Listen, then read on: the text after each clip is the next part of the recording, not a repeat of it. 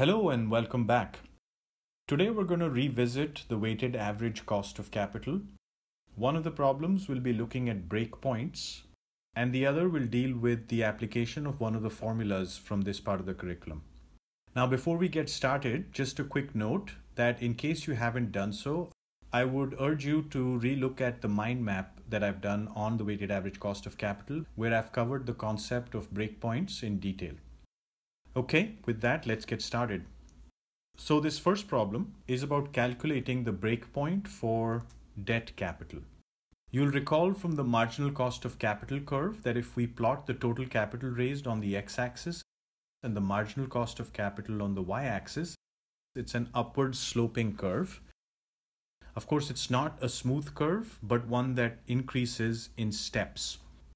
So a breakpoint is defined as that amount of total capital for which there is a jump in the marginal cost of capital.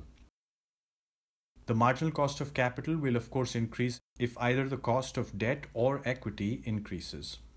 Now the question here is asking for the breakpoint for debt capital. There is a change in the cost of debt, which means there will be a change in the weighted average cost of capital when more than $900,000 of debt is raised.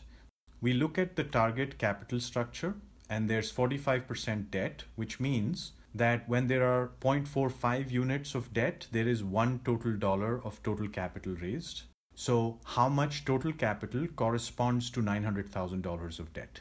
We solve this by dividing 900,000 by 0.45 to get $2 million, which makes B the correct answer. Now notice that there was a whole bunch of extraneous information provided. So the actual cost of debt does not matter when you're computing the breakpoint. All that matters is the relative amount of debt given by the target capital structure and the total amount of money that's being raised. Right, so let's look at the next example.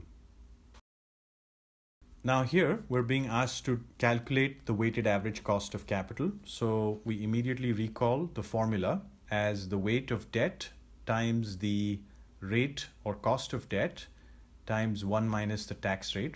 Remember, the debt portion is affected by the tax rate, plus the weight of common equity times the cost of common equity. So let's see what we're given. We're given a debt to equity ratio. This is the first point at which you could stumble in this problem, because it's very tempting to use 0.6 as WD and 0.4 as WKE.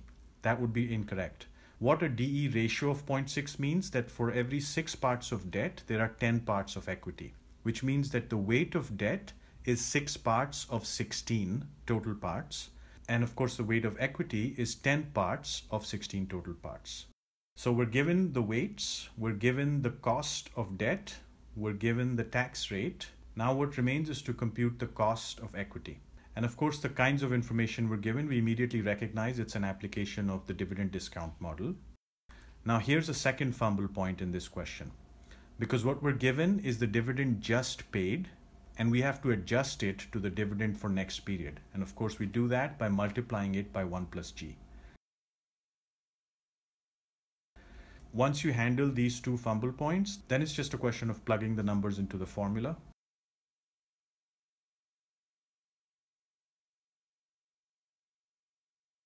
And of course, we get the cost of debt as 1.95% and the cost of equity as 7.05%, which gives the total weighted average cost of capital of 9%, which makes C the correct answer.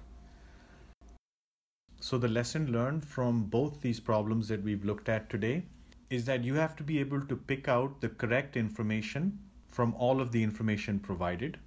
And then you have to think about whether these numbers have to be adjusted before using them in the formulas. Good luck, and I will be back soon with more videos.